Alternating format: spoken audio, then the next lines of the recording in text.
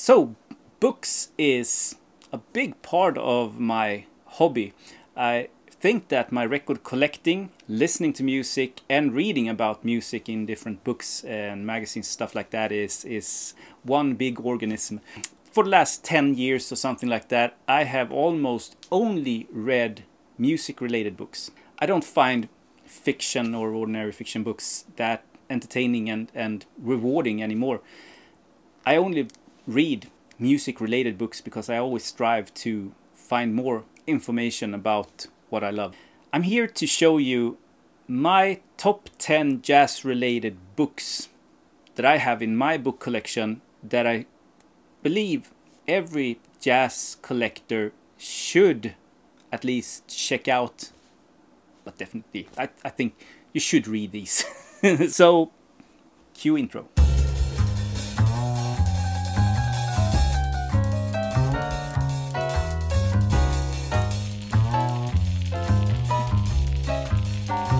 If you have any books that you think should be on this list that I should check out, and other viewers, please comment down below which book is your favorite jazz-related book. Write it down below, and we get a discussion going amongst myself and the viewers. That would be awesome. I'm going to start with the two most important, I think. If you are starting off buying a jazz book, one of these is, they are still in print, so you can buy these. One of these is a must-have. This is a coffee table book. It's thick as a brick, and it contains everything that you want from a book, really. Uncompromising expression, the history and visual arts and fantasies of Blue Note records. So what we get is as you can see, a book with bunch of fantastic photos, great texts and insights of the label and the people working and playing for the label. This is a book compiled. I don't know if it's the author, but compiled by Richard Havers, to give credit to someone, and it has over 600 illustrations in it.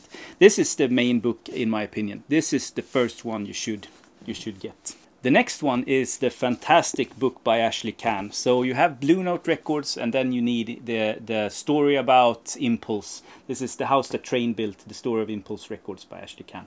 Also, it's not as thick, but it's fantastic. It's not a coffee table book, but it includes a lot of great photos, fantastic texts. Ashley Kahn is I mean, a highly rewarded jazz writer.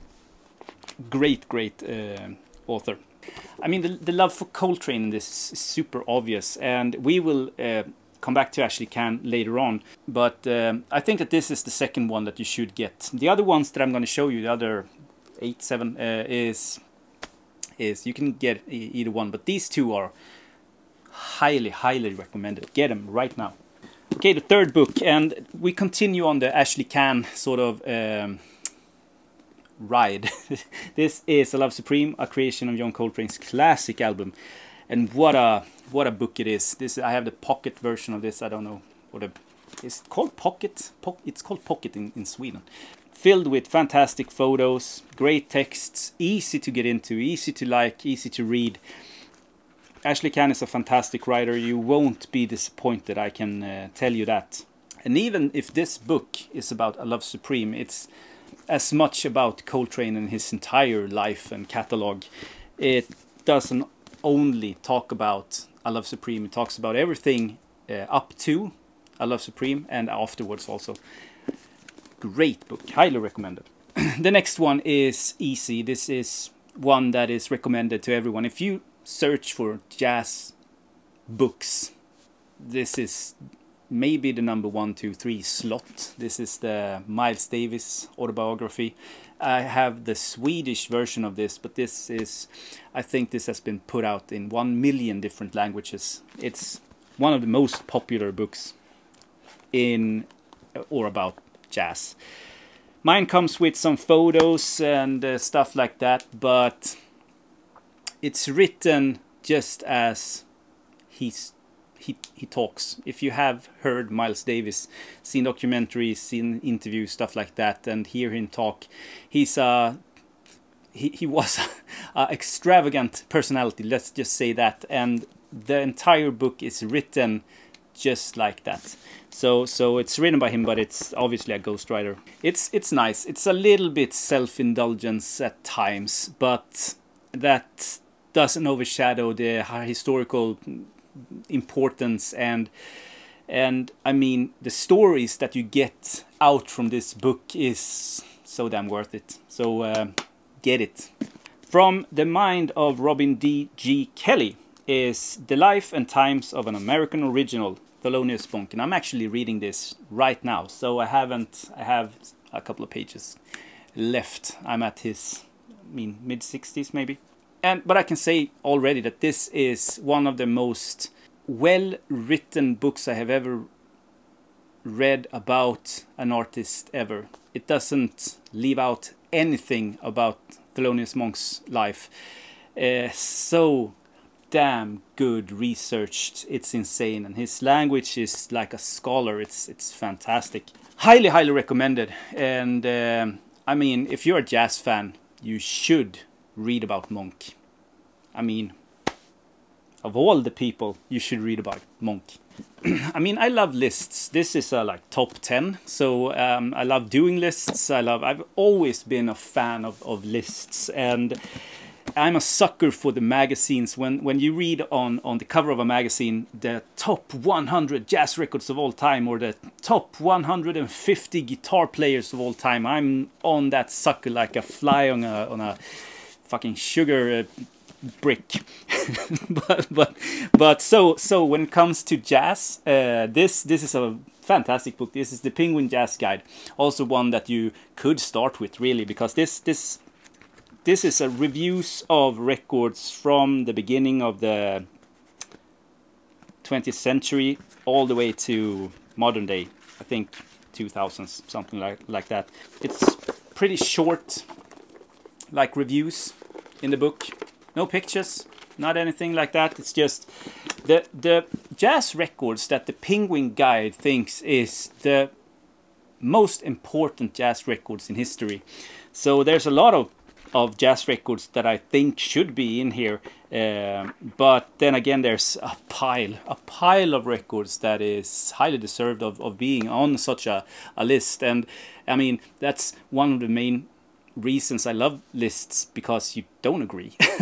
so you read them and you don't agree with them, and that's the fun part.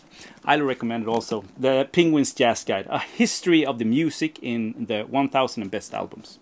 Let's get a little bit more into the avant-garde. Woman writer, Val Wilmer, made As Serious as Your Life, I think in the mid-70s maybe, 1977. Looks like this. This is a fairly new edition of this book that's been out since 77. This is fantastic. This is sort of a history and guide of black music and the free jazz revolution from 1957 to 77. And it's just that. It's the guide for you to get into more avant-garde and freer sort of the freer movement of jazz. The stories she tells, the interviews she have done, just insane. And this starts off with From Love Supreme to The Sex Machine, and it starts off with Joe Coltrane's I Love Supreme, and then it just continues on. So you have Sun Ra, Ornette Coleman, Cecil Taylor. Every chapter is a new artist. You can jump between artists if you want, or you can do as I did, just read it from start to finish, and you get the entire sort of flow and history of the book and the movement of free music, just like the author intended it to be. Great book, highly recommended. Why shouldn't I recommend a book if I'm showing the 10 must-have books? Obviously, I'm recommending everything. I love John Corbett's writing. I think he's a brilliant writer, and the things I've read with him is fantastic. With that being said, my recommendation is Microgroove by John Corbett. This is awesome, and he describes this as a exploration of diverse music with essays, interviews, and musician profiles, and that's just what it is. Focuses on the maybe the freer part of jazz, but not only like the old guard of jazz, but also the new one. But you have Milford Graves, Peter Brötzmann, Steve Lacy, Carla Bley, Misha Mangelberg, Anthony Braxton, just Sun Ra. Also one, if you are venturing to those sort of unexplored territories of jazz, this is a great book to sort of start off with, maybe. Microgroove, John Corbett. And the next one is, I think that this should be in every jazz fan's bookshelf and be read. In my opinion, this is Coltrane on Coltrane, the interviews, edited by Chris DeVito. So this is just that. Book with different interviews that John Coltrane did. And I don't think that, if I understand it correctly, that John Coltrane was the guy who gave the most interviews. He's not like Miles Davis, who just spewed out everything to anyone. So it's great to have a book that just edits all those up. Some interviews are better than others, but highly entertaining, and if you're a Coltrane fan, it's a must-have. And the last one, and once again, this is a great book with a lot of illustrations and photographs and fantastic texts, and you can't really ignore the importance of Downbeat, can you? The great 75th Anniversary Anthology Jazz Interviews, edited and compiled by Frank Alkire and Ed Enright, something like that. They compile the best interviews from 75 years of writing about music in Downbeat magazine. So a pretty hard task to do. So as you can see here, it's a pretty nice book with illustrations in the background. You have nice photos, colored photos in black and white. It's a book in chronological order, so you have the 30s, 40s, 50s, and 70s, and so on. And it's just a dream come true, really, to be able to read an interview with Duke Ellington or Benny Goodman in 1930s, or Billie Holiday and Charlie Parker in the 40s. I mean, what a treasure of a book. So obviously highly entertaining and very, very recommended. And there's there you go. There's 10 books that I recommend every jazz fan have in their bookshelf. So yeah, if you haven't, please subscribe and comment down below if you have questions and stuff like that. Remember to write your own best jazz books down in the comments so we can have a discussion going. And until my next video, see you then. Bye.